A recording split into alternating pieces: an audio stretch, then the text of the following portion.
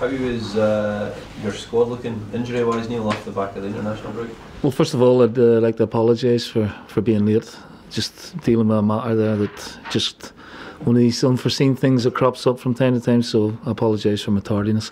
And Cham and Rogic have been training this week. Kieran, he's had a bit of a reaction today, so he may be a doubt. So we'll have to assess him tomorrow. Brankovic is, coming along sort of slowly as well in terms of that. Simonovic is back training, just modifying his training. So we're looking, a little bit stronger as we go along. Boyata and Lustig, okay? Both are fine, yeah. Both should be okay. With Kieran, is it Kieran, is it what he had over with the Scotland squad? Is it the calf? It's the same issue. Yeah, same issue, yeah. So again, we'll leave it maybe as late as possible for that, see how he is. In terms of this game, how excited are you to be back involved with this game again? Yeah, I won't know until you smell it, like the old instincts sort of senses kick in. Feeling quite calm at the minute, trying not to get too distracted by all the noise and the hype that surrounds it. So you just been concentrating on what we're doing on a day-to-day basis, and obviously preparing for another big game. In terms of the lead you've got, which is sizable, if you were to win, do you think that it would pretty much be a hammer blow? Yeah, it'd be a hammer blow, yeah. But again, not insurmountable. But again, we're talking hypothetically. The objective is to win the game. Whenever we play our nearest rivals, so that's not going to change. And the mindset will be, we're at home and take the game to the Rangers at every opportunity. How much has the defeat that the players suffered at Ibrox in December been discussed, if at all, in the build-up to that? Not discussed it as yet. I'm sure it'll be lingering in the back of their minds, as all sort of defeats do. So there'll be extra incentive or motivation for the players to win the game for that. Neil, taking Kieran's injury aside, is this the first time since you've come back you've got real decisions to make in terms of personnel in certain areas?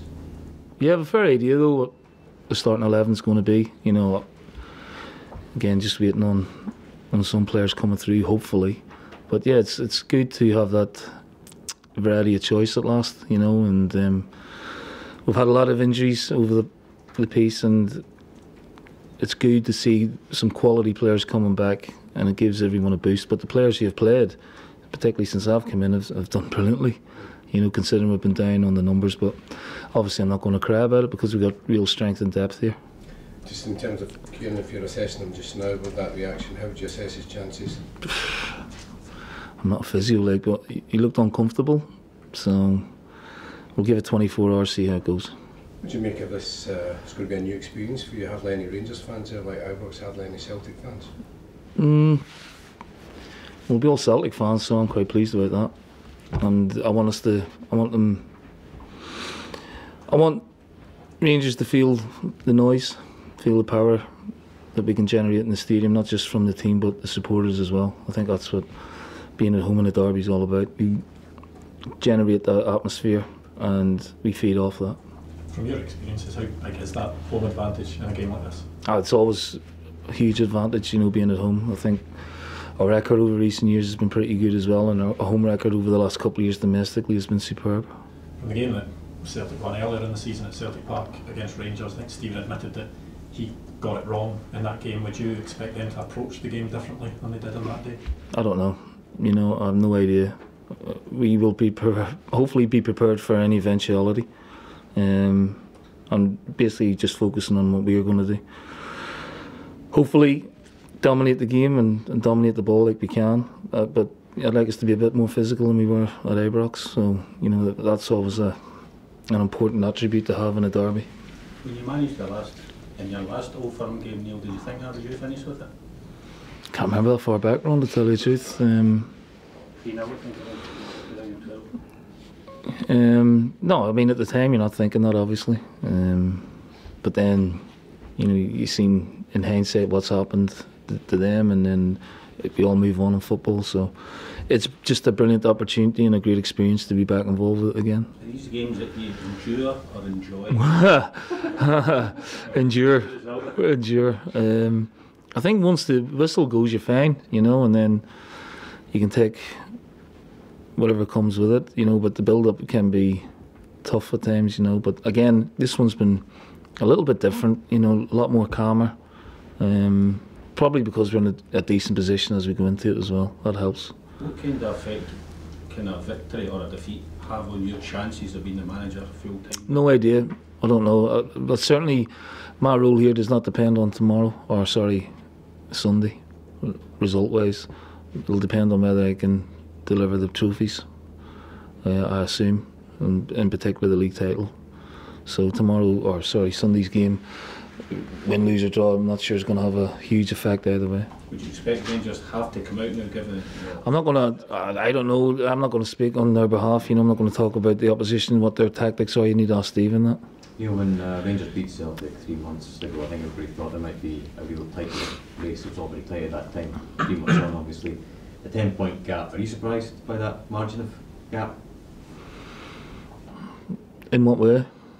Well, did you think it would be tighter than that between Rangers and Celtic? Well, I think we all did. You know, come the start of the football after the winter break, with it only being level on points and made the game in hand. So I think it shows the consistency and the mentality of the team from that defeat really to play so well domestically since then.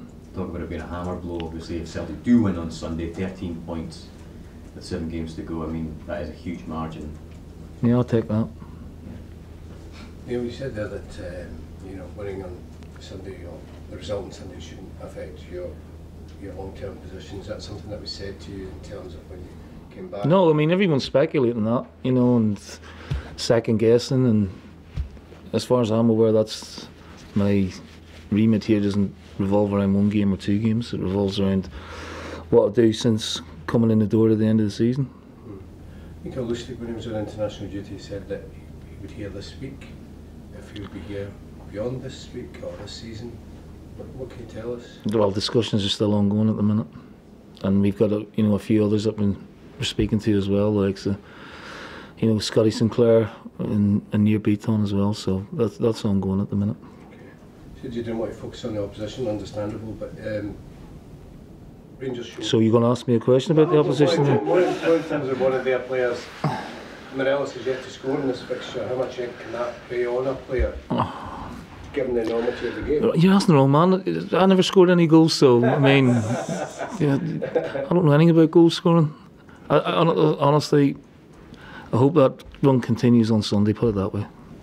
Neil, you've spoken since you came in about how impressed you've been with the level of analysis and preparation that now goes on behind the scenes of the club, and how different this is to when you were at the club. How much has that work that's done, like analysis, help you since you've arrived at the club, and how do you utilise that work to prepare for match days? Well, it makes my job a lot easier and ticks off a lot of boxes for me, and in terms of the preparation for the games, it's excellent, and obviously post-match as well, the analysis that the guys provide for me is top quality. So again, it's a lot of tools here that I didn't have at my disposal the last time, which is really good for the all-round job really, and I can sort of take a step back from a lot of things and let the experts get on with that side of things. And if I ask for anything, it's there for me. Set plays, phases of play, that type of stuff, individual performances for and against. It's very, very high, very good. Obviously, a respected football manager, know a lot about the game, but have you felt that sort of instrument has actually helped further your own way of how you look at a game and how you prepare for a match? Yeah, some aspects, yeah, no question. Things that you miss, and other aspects of the opposition play and even our own play. So yeah, definitely helps you make you more rounded. Has there been much need to lift the Scotland boys, because they had a very difficult week last week, the guys who were there? I think they're all glad to be back. My own opinion is just too much negativity, Charles. Just too much. Too much, and rock bottom, all these kind of things. The group's only started. 3 points out of 6, all right, could have been better. But there's no reason to say why they can't get a result against Russia, or win a double header against Cyprus, or nick a point here and there off teams you're not expected to, and then you're back on course again. So I just think we just go full pelt at it if we get a really bad result far too soon. There's been a lot of speculation around Alex as well, which it's probably very difficult for him to deal with as well. Yeah, listen, we've all been in that situation, and he's strong enough, I'm sure, to deal with it all, and he understands that. But again, is it justified? I'm not so sure. Neil, Stephen said at his media conference today that Gary McAllister, in light of what happened during the week, won't be in the dugout Will he on not? Sunday, given that you've been subjected to such a horrible behaviour. No, my thoughts are with Gary, you know, straight away. It's horrific. And I'm sorry that he's not going to be in the dugout. Great football guy, you know, known him a long, long time, whether, you know, playing against him or away from football.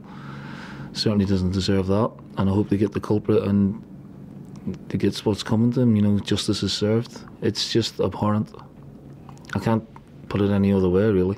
And he's there with his wife as well. So it's just from all of us here, get well soon, Gary, and hope to see you soon.